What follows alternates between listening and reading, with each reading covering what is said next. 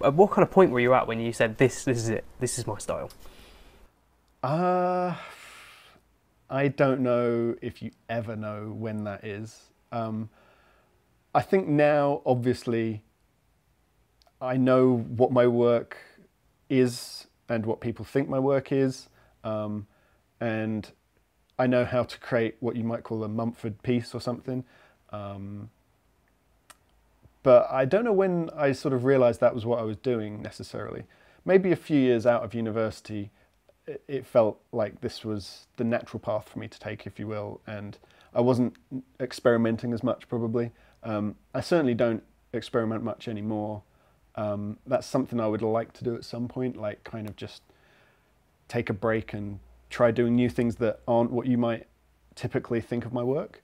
But do you know what? That was a real big thing at university. Everyone was like, "What is my style? You know, who am I? How do I find my place in the artistic world?"